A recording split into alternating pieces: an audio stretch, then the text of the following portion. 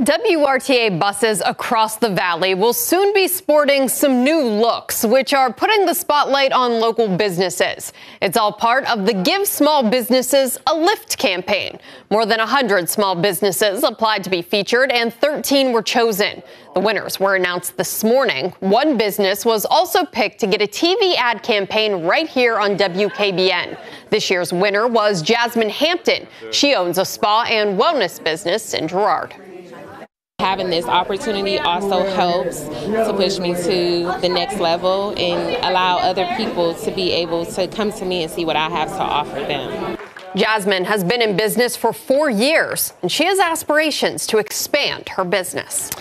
Hi everyone, I'm Lindsay Watson. Thanks for watching the WKBN 27 First News YouTube channel. If you want more video news, subscribe to our channel. And don't forget to download the WKBN 27 First News app for breaking news alerts.